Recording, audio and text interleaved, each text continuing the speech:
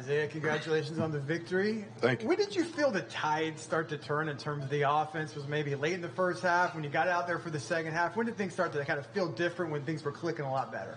I think especially in the first half we got some momentum there at the but I think coming out the second half and being able to score, I think that was really when we started, getting momentum and we were able to keep it pushing all night.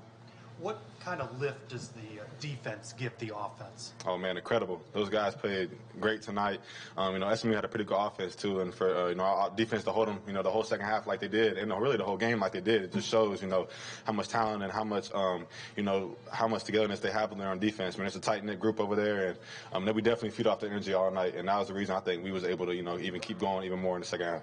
Zay, obviously you had 3 touchdowns tonight, but speaking away from when you're carrying the ball, you're part of the protection scheme too. You think you guys had the most dominant performance tonight in protection?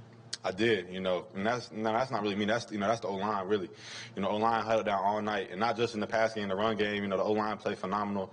That's really who we feed off as an offensive. When the O-line's getting a push like they are, we're all going to eat off that. Isaiah, you seem to be chipping away, when you get a chance and get through, especially in the red zone. What's it been like this season for you, and how's that offensive line? I know it's gone through some changes here or there. How's that kind of helped you out with your game? Yeah, the O-line is progression, each week getting better and better, just like I feel like the rest of the offense is doing. So, it's great running behind those guys. Every week, Coach Hand is, getting on the boys to, continue to get better and better, and that's a credit to, all the veteran players we have on the O-line too. We have a lot of guys play a lot of snaps, and you could see that as we get into the middle of the season.